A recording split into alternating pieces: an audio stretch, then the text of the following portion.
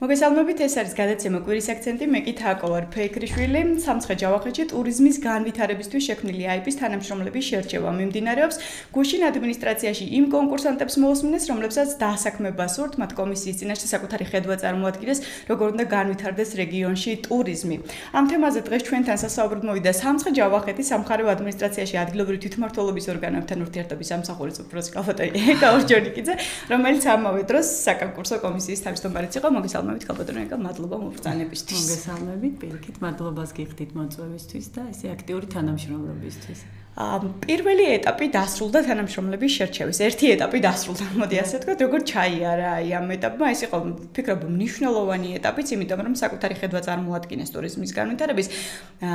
რა ქონდათ წარმოდგენილი ძირითადი აქცენტები, რაზე გაკეთდა ამ კონკურსანტებს? კი ბატონო, მოგახსენებთ, ეს ჩვენი ტურისტული IP დანიშნულების ადგილის მართვის ორგანიზაცია, რომელსაც შემოკლებით ესე DMO-ს ვეძახით. ანუ შეიქმნა უკვე ეს არის მუნიციპალური IP, ანუ ფინანსდება 6 მუნიციპალიტეტის მიერ. ჩვენ გამოვაცხადეთ კონკურსი. ძალიან მნიშვნელოვანია ის, რომ ძალიან დიდი ინტერესი გამოიწვია და სულ ყავდა 27 აპლიკანტი და 34 აპლიკაცია. ანუ მოხდა ისე, რომ რამოდენიმე აპლიკანტმა განაცხადი გააკეთა 2 პოზიციაზე, იმიტომ რომ ეს ქონდა დაშვებული. იყო ძალიან მნიშვნელოვანი ჩვენთვის ის, რომ ესე ძალიან აქტიურად ჩაერთო ახალგაზრდობის ის ნაწილი და ძალიან გაგვეხარდა, რომ მათთვის მნიშვნელოვანია რეგიონში ამ მიმართულების განვითარება.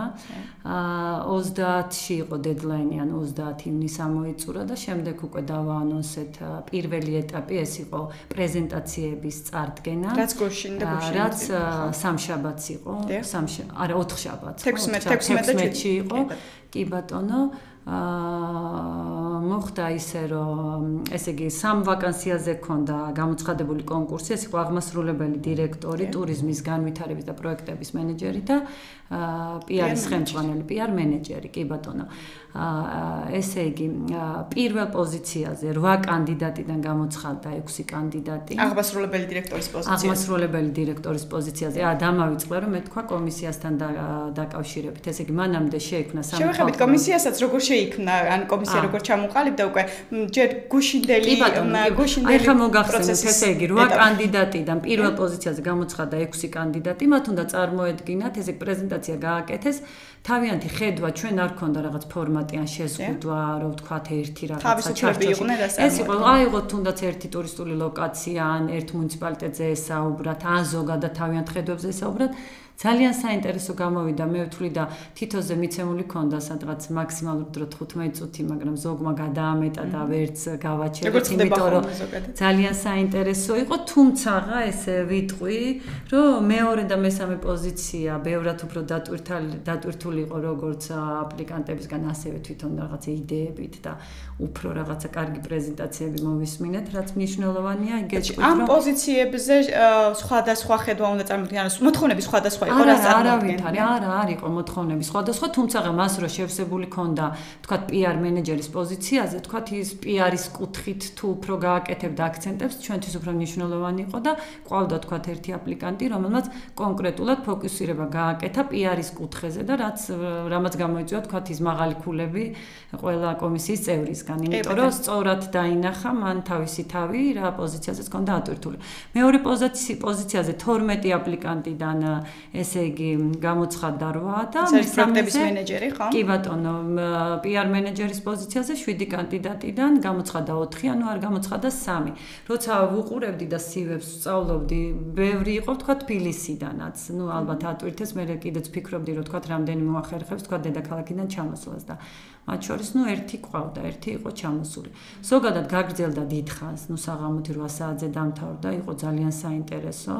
და ეხლა უკვე იმ კვირაში შეიკრიბება კომისია, მოხდება ქულების ყველაფრის დაანგარიშება, ანუ ვინც გადალახა 70%, გადავა უკვე მეორე ეტაპზე. მეორე ეტაპი ეს არის გასაუბრება. და შემდგომ ამისა უკვე შეერჩევა ეს 3 კანდიდატი. რაც ვთვლი რომ ძალიან ცოტა, იმიტომ რომ ძალიან ბევრი ღირსეული აპლიკანტია და ყველას გულშემატკივრობ, იმიტომ რომ ძალიან კარგად წარმოაჩინეს მათ თავიანთი ხედვა. გასაგებია. ხედვები როგორი იყო? ანუ რაზე აკეთებდნენ ძირითადად? გქონდათ კონკრეტული ხედვა, მაგალითად, რა შეიძლება გაკეთდეს რომელიმე ლოკაციაზე, ან რომელი ლოკაცია იყო უფრო მეტად წარმოჩენილი? ყოველთვის როცა ტურიზმზე ვსაუბრობთ, ხოლმე რეგიონში ვიხსენებთ იმ ადგილებს, რომლებიც უკვე ცნობადია, ხო? მაგალითად, რაბათის ციხე და ვარძია და ასე შემდეგ, ხო? მაგრამ ძალიან ბევრი ლოკაცია გვაქვს, რომელიც მოუვლელია, თუმცა ხო, ძალიან კარგი იქნება განვითარება. დამამახსოვრდა ერთი აპლიკანტი, PR-ზე ქონდა მას შემოტანილი, ბოლო იყო თუ არ ვცდები, მან წარადგინა ადიგენის მუნიციპალიტეტის ესეთი კულტურული ძეგლები. ანუ რაც, მე მაგალითად ვთქვათ, რომ ავიდე ადიგენში, მართლა არ ვიცი, ნუ ვაღიარებ და მწვენია, მაგრამ ეს რეალობაა, რა ვნახო. თამთა თუ არ ვცდები მისი სახელი, თავისით გაუკეთებია ეს ფლაერი, იქ დატანილი ქონდა ადიგენის მუნიციპალიტეტში არსებული კულტურული მემკვიდრეობის ძეგლები, ნუ არაჩვეულებრივი ყველა, თვითონ გაუკეთებია ქართულ და ინგლისურ ენაზე, დაგვირიგა ყველა კომისიის წევრს და გითხრა, რომ როგორ უნდა გახადოთ ცნობადი მუნიციპალიტეტი. სწორედ ამას ემსახურება ეს DMO, რომ ის ძეგლები, რომლებიც არის აბსოლუტურად დღეს ყურადღების მიღმა და მხოლოდ იმ ძეგლებზე ვსაუბრობთ, ეხლა ტურისტი, ვიზიტორი რო ჩამოდის, რაც უკვე პოპულარული და ცნობადია, ამას უნდა ემსახურებოდა სწორედ ეს DMO, რომ პირიქით ესეთი ტურისტული ლოკაციები გავხადოთ, კარგად შევფუთოთ და კარგად მივაწოდოთ, როგორც ქართველ ვიზიტორს, ასევე უცხოელ ტურისტს. ძალიან კარგი ადგილზე რომ გააკეთეს აქცენტი, იმიტომ რომ არც ერთ ტურისტულ მარშრუტში არ არის ადგილი და ეს ტურისტები ყოველთვის ასპინძა ახალ ციხეში მოდიან. მე ვთვლი, რომ ის აპლიკანტები, რომლებიც ახლა სამწუხაროდ სამი პოზიცია გვაქვს და ყველა ვერ დაიკავეს ადგილს, მე ვთვლი, რომ მათთან მექნება ძალიან კარგი ურთიერთობა და გამოვიყენებ სხვადასხვა კუთხით და ვეცდები რომ მუნიციპალიტეტებიც ჩავრთო ამაში რომ მეტნაკლებად ეს ადამიანები ვისაც არ აქვს დღეს სამსახური დასაქმდნენ ამ კუთხით და გახდნენ ამ DMO-ს დასაყრდენი ძალა და მე მართლა ბედნიერი ვარ რომ ამ ჩვენს რეგიონში ამდენი ნიჭიერი და ახალგაზრდა მოვიდა ამ კონკურსში მიიღო მონაწილეობა და მე პირადად გავიცანი და შევხვდი მათ და იცით რა როგორი აზრი გამიჩნდა რომ რაღაცა აქ მოგვეწვია ეს ადამიანები და რაღაცა გვემშელა. როცა უკვე აირჩევთ ამ ადამიანებს, არჩეულებიც და მიღმა დარჩენილებიც რომ მოვიწვიოთ და გავშალოთ ეს თემა, აი ძალიან ისიამოვნებთ მერწმუნე. არჩეულები ვახსენეთ და თუ ყავს უკვე თანამშრომლები შერჩეული, ანუ რა პროცესი იქნება ამის შემდეგ. მას შემდეგ რაც ხედვა წარმოადგინეს, ახლა რას გააკეთებს კომისია? ხო, ესე იგი ჯერ ორი სიტყვით გეტყვით კომისია. ესე იგი კომისია როგორ დაკომპლექტდება. მნიშვნელოვანია ეს დეტალისტია. ხო, რომ იცოდეს ყველამ, ხო? ესე იგი რადგან არის ეს მუნიციპალური IP, შეიქმნა სამეთვალყურეო საბჭო და ყველა მუნიციპალიტეტიდან შეირჩა ერთი წევრი. ნუ ესე შევჯერდით, რომ იყოს მერის მოადგილეები. და ვიყავი ნუ სამეთვალყურეო საბჭოში მე. მე ავტომატურად ამ სამეთვალყურეო საბჭოდან გადმოვიდა 3 წევრი უკვე კომისიაში, 2 წარმომადგენელი, ანუ მერის მოადგილე, ეს იყო ბორჯომიდან და ეს არის ახალციხიდან. მე გახლავართ თავმჯდომარე, მანამდე შევხვდი 2 კვირით ადრე ბიზნეს სექტორს და მათ ვთხოვე, რომ ერთი წარმომადგენელი თვითონ აერჩიათ, ვინც კომისიაში იქნებოდა და თვითონ შეხვედრაზე გავაშუქე. იყავით ბიზნეს სექტორმა შემოგთავაზა ამირან ქიმერიძე და არასამთავრობო სექტორმა შემოგთავაზა ქალბატონი ცირა მესხიშვილი. ასე რომ აი იმდენად ღია იყო და უპრეცედენტო ეს კონკურსი, მე თვითონ ძალიან კმაყოფილი ვარ ყველასთვის, პრესისთვის, ტელევიზიისთვის, რიგითი ადამიანებისთვის. აი იქ არ ვიცი ვინც იყო შეამჩნევდა რომ ესწრებოდნენ ახალციხის PR-ის უფროსი და თანამშრომლები და დამისვე შეკითხა რომ ესენი რატო არიან.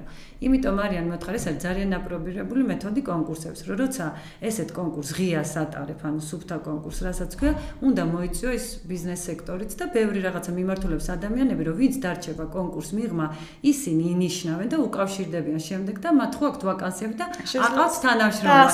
დაასაქმონ და აქედან გამომდინარე მე ყველგან ვავრცელებდი, ხა ისედაც იცით რომ ყველა გვერდზე ჩვენი სამხარეო ადმინისტრაციის მუნიციპალიტეტის ჩემი სამსახურის ყველგან გავაპიარეთ ეს ვაკანსიები რომ დავდეთ რომ ყველა ჩართულიყო ამ ამბავში რომ მე ეს ადამიანები ვინც სამსახურის გარეშე დარჩებიან თუ ზოგს აქვს ზოგის ერთ ამბავს რომ ვისაც ვერ ავიყვანთ რომ ისინი მეტნაკლებად რომ დასაქმდნენ. კი ბატონო. ახლა ამ ეტაპზე რაც იზამს ეხლა უკვე შევიკრიბებით ამ კვირაში კომისიის წევრები ეს ოფიციალურად რაღაცა ხო ბიუროკრატიული რაღაცა ეს რომ კი დაუქმდეს ეს ყველაფერი ქულები დავიანგარიშოთ და ჩავნიშნოთ უკვე გასაუბრება მეილზე მიუვათ უკვე წერილობით აპლიკანტებს რომ თქვენ გადალახეთ ეს პირველი ეტაპი წარმატებით და უკვე მივაწვდით ინფორმაციას მეორე ეტაპი ეს იქნება გასაუბრებას უკვე დაესწრებიან ნიუსაიდი ზრდა პროექტის წარმომადგენლები რომლებიც ძირითადად ამის დამფინანსებლები არიან ამ ჩვენი DMO-ში და მხარდამჭერები და ასევე ეროვნული ტურიზმის სააგენტოდან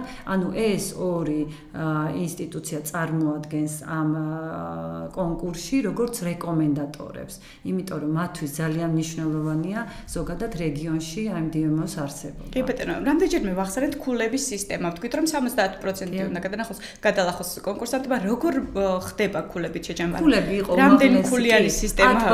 10 ბალიანი სისტემა ჰქონდა და ვანგარიშობთ ხო 5-ნი ვიყავით კომისიაში, იკრიბება ეს და ჩვეულებრივად შემდეგ ეტაპზე რომ გადავიდეს, უნდა გადალახოს 70%. ჯერ ქულები დათვლილია, არა, ხვალებობს არ ვიცით, იმიტომ რომ ეს ორი დღე ესეთი დატვირთული დღე ქონდა გუშინაც დღესაც რომ ჩავნიშნეთ იქით კვირაში.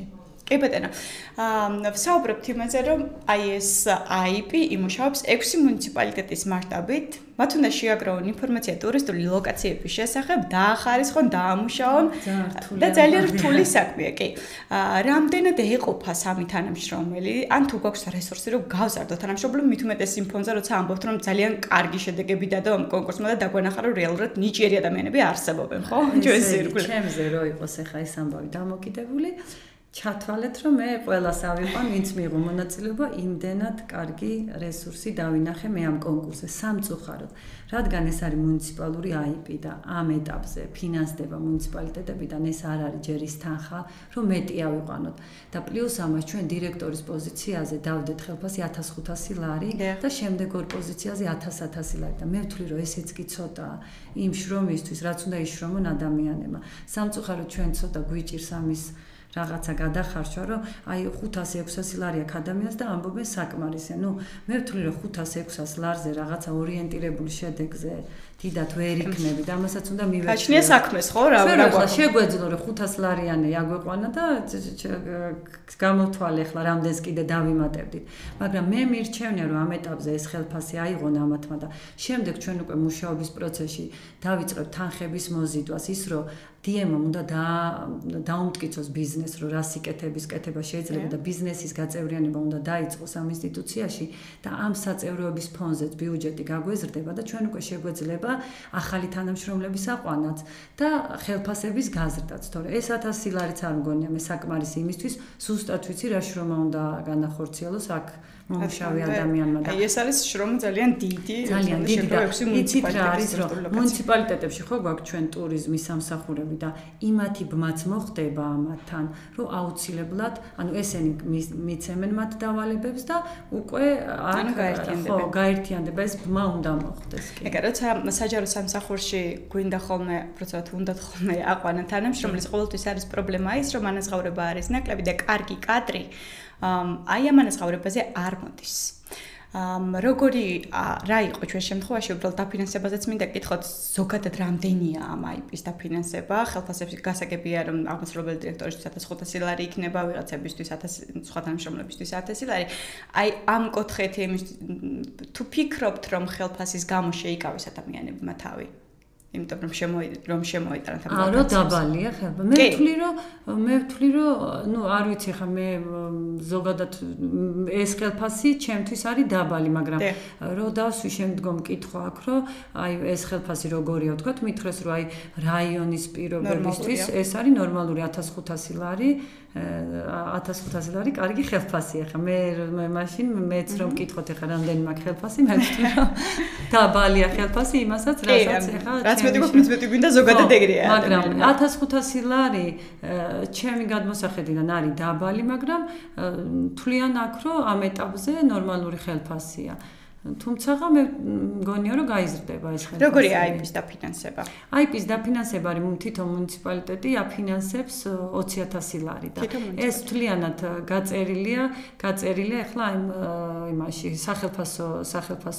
სახელფასოზეა გაწერილი და დანარჩენი უკვე იგივე რომ ტექნიკით აღჭურვა მოახდინა ზრდამ და ასევე შემდგომ როცა ავიყვანთ უკვე ჩვენ თანამშრომლებს მათი გადამზადება მოხდება სლოვაკეთსა და ჩეხეთში და ტრენინგება ესე ვთქვათ და ამის ყველაფრის ხარჯებს იღებს ასევე ანუ ეს თანამშრომლები აყვანილი თანამშრომლები ჯერ გადამზადდებიან და აგრეთვე მათ გამზადებული რასაც ქვია ესე ფორმატი უნდა მოგვაწოდონ როგორ უნდა დაიწყონ მუშაობა იმიტომ რომ ეს DMO-ი ხო ევროპაში ძალიან დიდი ხანია მუშაობს ეხლა აღმოსავლეთ ევროპა თვლი რომ კიდე იმდენად არ არის მაგრამ როგორ არ არის სლოვაკეთი და ჩეხეთი მაგრამ აი ყველაზე განვითარებული DMO-ები არის ავსტრიაში მაგალითად მე რასაც ვიცნობ არის ავსტრიის ერთ-ერთი მხარე ტიროლია და დედაქალაქი არის ინსბრუკი და იქ არის ყველაზე გამოცდილი ესეთი DMO და აი ავსტრიის აი DMO-ის ყოფილი დირექტორი ყავდა ვანდერბელენის სტუმრად აი ვორდვიჟენმა ქალბატონო ნინო მოიყვანა ჩვენთან და ისი ძალიან დაინტერესებულია გითხრა რომ მე შემიძლია ავსტრიის განვითარების ფონდის მეშვეობით და ფინანსებით რომ წაგიყვანოთ იქ ახალი თანამშრომლებიც და ვისაც ინტერესი გექნება და გაგაცნოთ ჩვენ როგორ მოდელის გადმოტანა შესაძლებელი იმან ესე გვეხუმრა რომ რატო გინდათ აღმოსავლეთ ევროპა დასავლეთ ევროპიდან დაიწყეთ ეს ყველაფერიო იმიტომ რომ აღმოსავლეთ ევროპამ ეს ყველაფერი აიღო დასავლეთ ევროპის მაგალითზე და ნახოთ ძალიან პერსპექტიულია ეს IP და თვლი რომ ძალიან წაადგება რეგიონს ყველა კუთხით. მეც ვთვლი რომ ძალიან წაადგება თუ ვიმუშაოთ ისე როგორც გაწერილი გვაქვს. ცოტა დაგვიანდა მე მგონი აპრილის ბოლოს ველოდებოდ უკვე პროცესი ცოტა გაიწელა.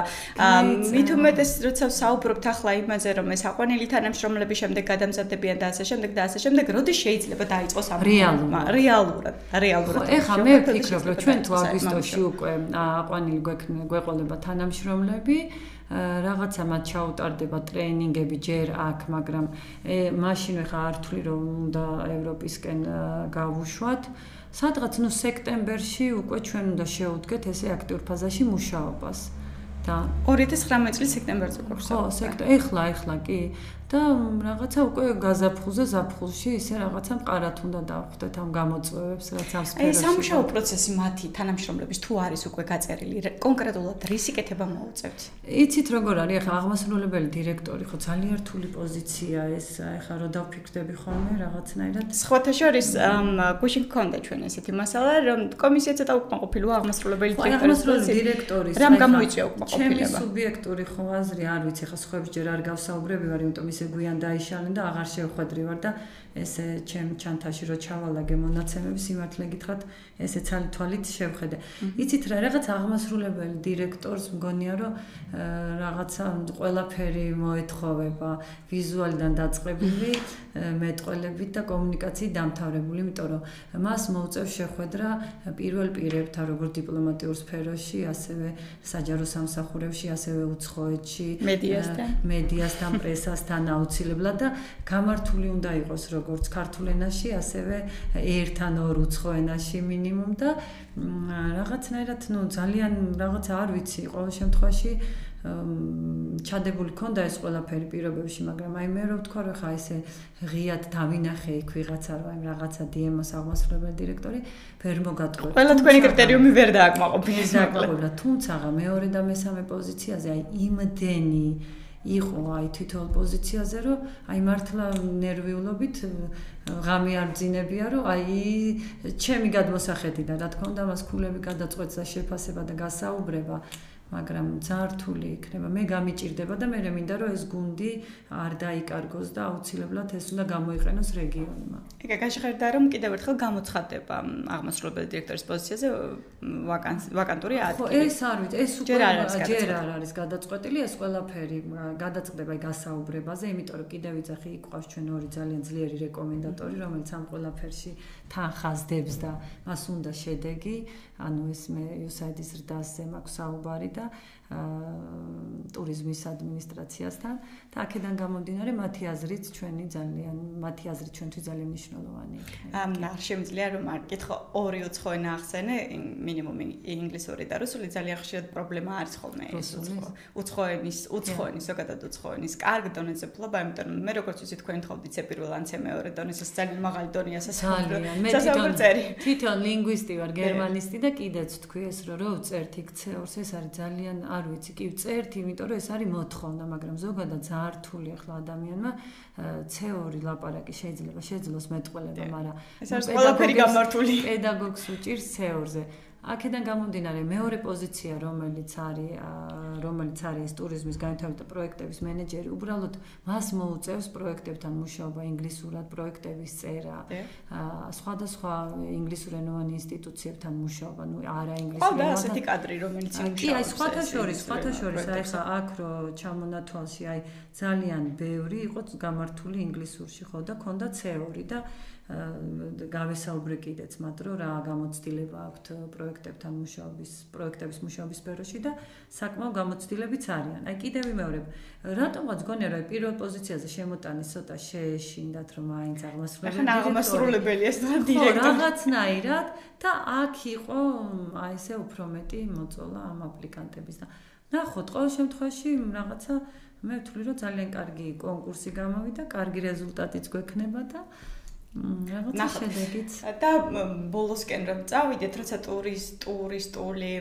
კომპანიის შესახებ, ტურისტული ადგილების შესახებ საუბრობთ, ხოლმე ყოველთვის პრობლემაა ის, რომ სამცხე ჯავახეთში ტურისტული მარშრუტები არ არსებობს, ტურისტული საინფორმაციო ცენტრები არ არსებობს, ტურისტი რო შემოდის დიდხანს არ რჩება, მარტო ერთ ლოკაციას ნახულობს და შემდეგ გადის, ვერ ვაკავებთ, იმიტომ რომ მათ არიციანი ადგილები ხმა.